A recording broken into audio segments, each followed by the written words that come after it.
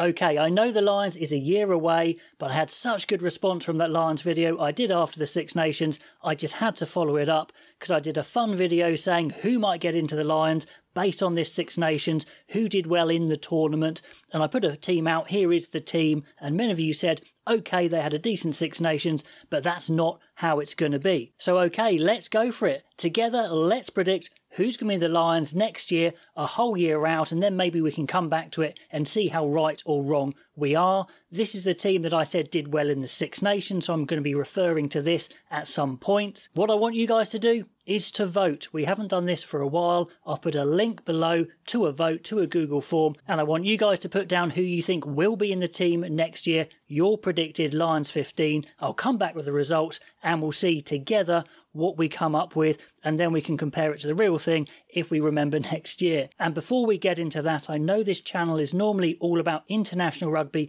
and the news surrounding that, but I want to start to develop the channel a bit more and look at some more club rugby, look at the Champions Cup, look at the run into the Premiership, things like that. So you will start seeing match reports and news and events from those competitions as well. So wish me luck there. I'm going to have to get some time off from the family. Hopefully they'll let me, and we'll get cracking on that. So the first question is, could you possibly separate the Irish front row of Porter, Sheehan and Furlong? I think this one is very, very strong. Could you put Genge in there? Maybe, but Porter's playing so well. Are there any other big players? I'm not sure. I think it will be Porter personally. I don't see anyone else challenging him. At hooker, maybe it's just that throwing that could be a question for Sheehan. His athletic ability could be rivalled, I guess, by the likes of maybe Theo Dan as a bolter, maybe Lake as a bolter, but Sheehan looks like he's the complete package.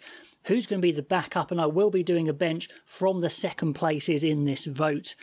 Tight head prop, I said Furlong. Furlong is still a very strong prop, and I actually did a video on Scotland struggling up front, and Furlong was a big part of that, why they struggled against Ireland. So even though he's not the twinkle toes he was before, he is still an absolute beast.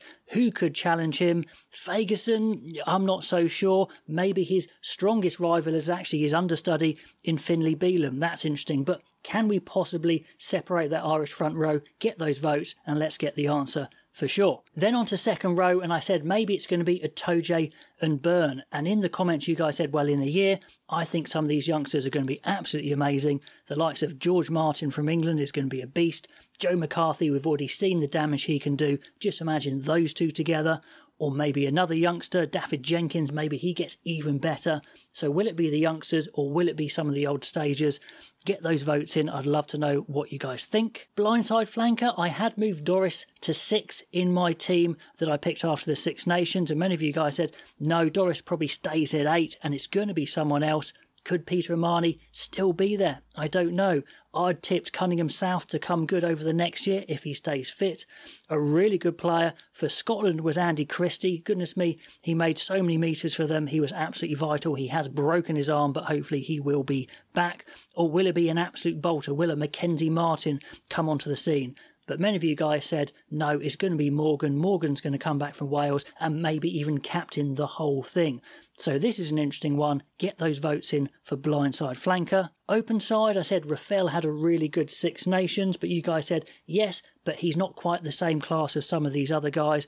Under, who had a good Six Nations for England. Do you really displace Van der Fleer? He's probably the favourite to be predicted to be the 7. Or is it someone like Rory Darsh for Scotland? Or do you switch someone like Morgan from blind to open? Or does Rafael get in? Very interesting. I'm guessing Van der Fleer might be the pick of many, but let me know what that vote is going to be. Number 8. I had put Ben Earl there at number 8, who has been phenomenal for England. Or do you move Earl to 7? Doris has been amazing for Ireland, so he probably has to go somewhere. So what do you do with the Earl and Doris debate? Or do you get an old stager back? The likes of Talupe Faletau could still be in the picture, because remember, as long as they are from one of the 4 nations, they don't have to conform to the actual individual governing body's eligibility criteria. That's a mouthful. Wainwright's been very good for Wales as well, so could there be a shock there? Conan, the understudy for Doris there, and number 8, he's brilliant for Leinster, always good for Ireland when he comes on. Could he be a man? So interesting to see what you go for at number 8. Into the backs, Gibson Park looks odds on to be the scrum half, but is there anybody else? In the comments, you guys said Ben White was very good for Scotland. Is there anybody else challenging him? I think Thomas Williams might be the closest. I think Gibson Park's going to run away with this vote, but we will see. At fly half, I had put Finn Russell in there. We know he's crazy talented, but if you're going to have someone super reliable for the Lions, do you go Russell or do you go someone a bit more all-round? And many of you said Crowley is the man. We've seen him enough in the World Cup, in the Six Nations to know he's got a bit of everything.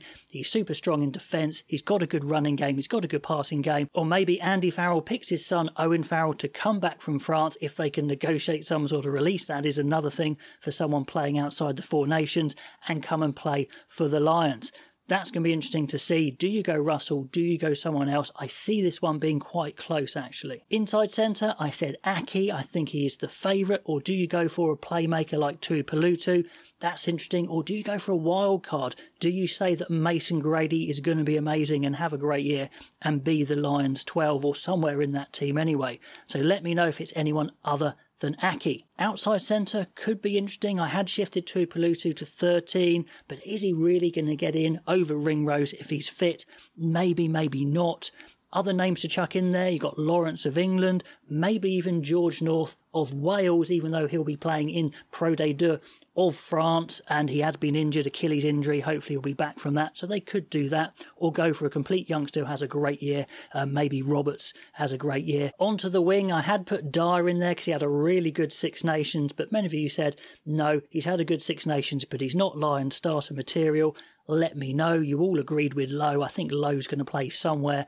Who joins him? Is it his Irish teammate Hansen, who was injured for the Six Nations, but he's a class act? Remember, you've got Darcy Graham coming back for Scotland, or do you go for the big beast finisher of Van der Merwe? Certainly many of you put Lowe and Van der Merwe together. Really interesting to see who you go for there. Obviously pick two. And then finally, on to fullback. Who's it going to be? I said Kinghorn put some good attack together in the Six Nations, but many of you guys said yes, but in a year's time it's going to be Keenan. He's absolute class. It's not like he's had a bad game for Highland particularly ever. Or could it be someone else? Could young Cameron Winnett have a stellar year and come back into it? Patterson had a good debut for Scotland. Could he have a great year? Or do they go for an old stager, bring them back from abroad, Liam Williams, if they can negotiate some sort of release from his club in Japan? Could he come back into it? But Keenan, I think, is in pole position.